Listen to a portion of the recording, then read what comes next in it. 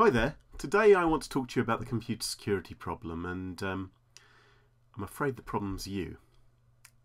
Well, not just you, it's me as well. It's all of us. It's all of us fleshy things sitting in front of the keyboards making mistakes.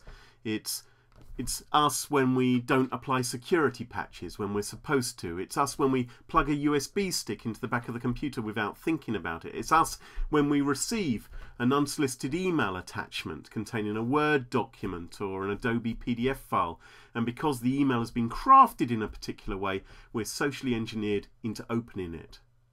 And we're tricked, and we're fooled, and we make bad decisions because we're humans, and humans make an awful lot of bad decisions. But you can get smart. You can get smart if you get educated about computer security. A little bit of awareness in your family or at your work can do absolute wonders, because you can have all the defenses imaginable in place. You can have the latest antivirus, you can have all the behavioral stuff, you can have the firewalls and all kinds of different levels of protection, protecting your organization, defending you from these different attacks.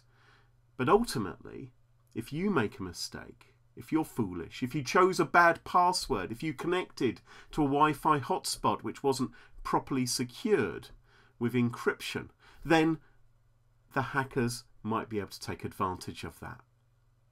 And we're seeing this right now, actually. There's been a report today about a piece of malware called Dridex, and it's believed that thousands and thousands of people may be at risk from a piece of banking malware which has been spammed out a lot over recent months. And the good news is the National Crime Agency here in the UK and the FBI and others have been taking apart, dismantling the botnet. But there'll be other criminals to take their place, and no doubt they'd be trying to take advantage of it. But the interesting thing about the Dridex malware is it didn't really exploit any vulnerabilities, at least not any vulnerabilities on your computer. What they did was they exploited the bug in your brain. They tricked you into thinking that they'd sent you an important legal document or a fax message via email, or maybe an invoice which they wanted you to pay urgently. And because your finger got all twitchy and you clicked without thinking, your company or your home computer became infected as a result. And then the hackers were able to siphon off information and maybe grab your banking passwords and get up to all kinds of other mischief. Doesn't really matter what Dridex did, because there'll be more malware along in no time at all. What matters is that you change your behavior and you learn about computer security. Because if you do that, that's going to be the best level of protection imaginable. Yes, you do need tools. You always need a safety net. Even if you've been living and breathing computer security for years, sometimes you can make mistakes. You can just have a foolish second. The bad guys only have to be lucky once, remember, whereas you have to be kind of lucky every time, don't you? So, learn about computer security and privacy. Spread that knowledge to your friends, your family, other people in the workplace, and maybe we'll be much better placed to protect ourselves in future from attacks.